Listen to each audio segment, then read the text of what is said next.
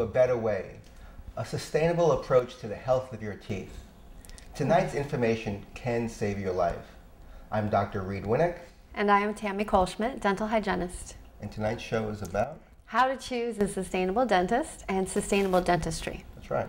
Dr. Winick, tell us how you became a sustainable dentist. Well, Tammy, I had really no choice. About 15 years ago, I had many surgeries, and I was very sick, and I was bound to have more surgeries. And I was getting more and more fragile, and conventional medicine wasn't working. I had to find a better way. Along my journey, I developed a sustainable approach to save my life. And what I've done was I've applied that approach to dentistry. What I learned was that by taking the proper amount of water, having the right foods to eat, the right nutrients, exercising, diet, all the factors that everyone out there knows what's important to sustain in their own lifestyle and have strength in their own body, we can now apply this to the mouth. An important factor is that the body in the mouth isn't a machine, it's an organism, and that's how we should treat it. Right. I can relate to that, absolutely. As a child, I was in and out of hospitals with upper respiratory diseases, and I was with conventional doctors in conventional medicine, which was great because they saved my life many times. But as I grew, I realized I needed to find a better way. I needed to be able to sustain my health in between these bouts of illness. So now I'm a registered dental hygienist, a medical intuitive, and an energetic healer. And that's what has helped me to find a better way. So you've basically taken it a step further by not just treating the disease and the symptoms, but finding a way to sustain your body so it can heal on its own. Exactly. Very good. A lifestyle switch. Good. So an overview of tonight, we will be talking about sustainable dentistry and how it differs from conventional dentistry. One of the things you need to know is that sustainable dentistry uses modern dental techniques and traditional healing. That's right. It's integrative. And, you know, as a sustainable dentist, we're also trained to be traditional dentists. The only difference is we've taken it a step further with hundreds of hours of continuing education, learning about nutrition and health and wellness, and then applying it to the practice of sustainable dentistry. Right, because your oral health is the gateway to your overall body health. That's right. Your mouth is like a barometer, and it foresees the future potential disease in the rest of the body. Exactly. So that brings us to choosing a sustainable dentist. My first question is, what are the different types of dentists? How do we see the differences? Well, you've got probably 5. You've got your general dentist who does like fix-it, carpenter work. Fill and drill. Right.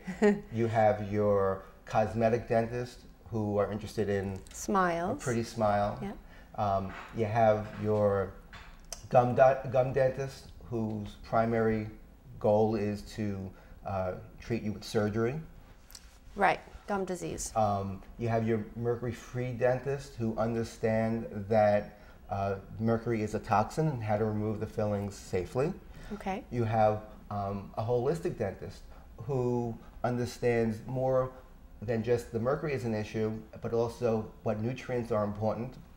And then you have a sustainable dentist, which actually ramps it up and takes it a step further and understands the mind, body, spirit, and overall wellness and how to kick in the body's innate immune system so it can actually heal on its own. Right, very good. Okay, so within choosing these 5 dentists, you have to be very clear as a patient in your vision of what you're seeking.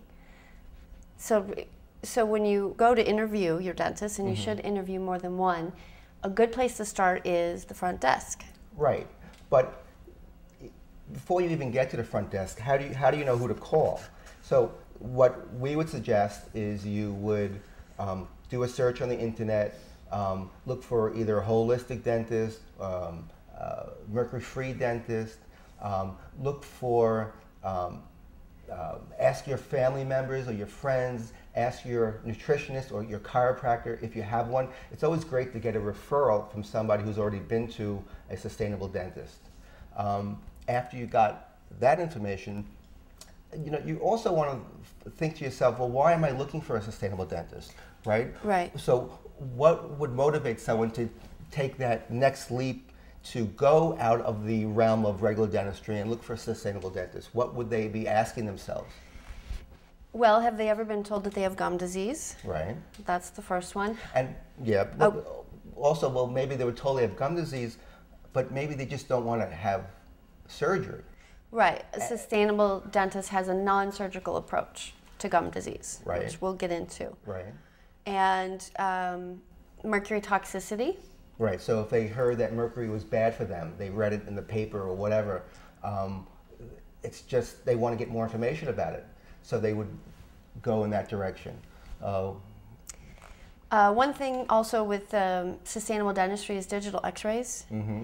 Digital x-rays are much better than the traditional film. And you'll know they're digital because you'll see your images up on a computer screen. Right. So they're concerned about getting more radiation. More radiation. Right. Right. And it's digital x-rays is actually less, what is it, 90% less radiation. That's right. But they also, let's say they have a wellness lifestyle as it is, and they now want to take it a step further and apply it to their teeth. Remember, health doesn't stop at the neck. They have to, you realize it's one system, and you want to find a dentist who understands that and appreciates that. So now that you have all these questions and you have all these ideas of why you might want to change, the question is, how do you find a true sustainable dentist who's really going to fit your needs? Someone who's actually higher up in the level and the knowledge that you're looking for, so you know that you're finding yourself in the right place. A good place to start would be to interview the front desk, because they know what's going on with the dentist. They understand his treatments. So if you get a good communication with the front desk and they seem to understand what your needs are, chances are you're in the right place. You just have to feel it out to know if what that practice does is in line with what your vision is for your health. Exactly. Do you want to deal with your teeth only, or do you want to deal with your teeth and your body? Right. And a sustainable dentist will do both. Mm-hmm. Another thing, when you go into the office, one of the things I love about our office is the environment. When you get off the elevators, you kind of take a breath, and it's refreshing. You don't smell acrylics, you don't smell cements. It's a very clean smelling environment. Well, when the office was built, we knew we would see a lot of chemically sensitive patients. Exactly. So we were very concerned about the smells, so we don't want any problems with that. Even the staff in the office isn't allowed to wear perfume. Right. But they all smell good, so don't worry. Also, many patients would say to us, when they just walk through the door, they feel so much at ease and calmer. Relaxed. And relaxed, because we had a feng shui architect design the space for us. Everything is also non-toxic, green, recycled, sustainable materials. Mm-hmm. I mean, for instance, when we did the installation, we used blue denim. Yeah, that's cool. Right, that's very because cool. We're a green dentist also, and that's important to us. It is. The environment is very important. So going beyond that, let's just talk a little bit about the non-surgical approach to gum disease. Mm-hmm. When you talk about dentists who are gum dentists and they want to do surgery, one thing a sustainable dentist will try to do is preserve your mouth. They'll try to preserve your teeth and your gums without cutting. And for instance, can you give us a little background on crown, inlay, onlay? Sure. Yeah. So that's preserving the teeth. Right. See, what happens is, if you have a big filling, many dentists might say, well, this needs to be crowned. But a sustainable approach would be, let's be more conservative. So instead of cutting the whole tooth down and covering it like with a thimble, you would just cut the top of the tooth off, which gives it still the same amount of strength, but you're putting like a top hat on the top of your head as opposed to a ski mask. So you're just preserving the bottom part of the tooth. So the tooth breathes. Right. So you're maintaining the healthy circulation of the tooth. Right. It's important for the tooth to breathe. It's a living entity. It's better that it's not fully covered. Right. And that's just one example. There are so many more. Right. We actually have a report that you can call the office and get on how to choose a sustainable dentist, and it mentions everything we've just discussed and more things that we will be discussing later on tonight. Good. On the topic of toxicity, people are very concerned about mercury. Mm-hmm. So let's touch a little bit on if you think you're mercury toxic. Right. Well, first of all, mercury fillings, or people commonly call them amalgam or silver fillings. Why they call them silver fillings, I don't know. They're actually 50% mercury. And mercury is a toxin. Why you would want to put that in your mouth, I don't know. However, in order to be diagnosed as being mercury toxic or allergic to mercury, you need to go to a doctor. Your dentist isn't allowed to diagnose mercury toxicity. So that's one thing you must understand. However, if you are mercury toxic, then it's important to remove your mercury fillings safely. Many people would say, well, if you just take the mercury filling out, you'd get more toxic. But if you do it safely, then you don't have that issue. In terms of biocompatibility testing, what would that be? Well, biocompatibility testing is a way for you to find out if you're allergic to the materials that are in your mouth. Mm-hmm. And it's a blood test. It's a simple blood test. Right. And that's a big deal because you can have a lot of allergies and things going on in your body, and it may not be food or pollution, it may just well be the teeth, the restorative material that was used. Right, and it's very common for people to be allergic to all different metals.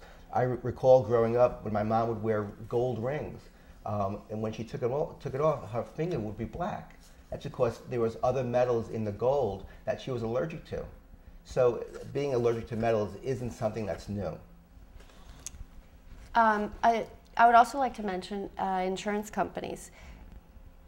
Really try not to allow them to dictate your choices, and also know your plan, research your plan, because they may cover more than you know, more than you realize. Mm-hmm. Right. So try not to let that be your guide. You have to do your research and get out there and find someone you trust. Mm-hmm.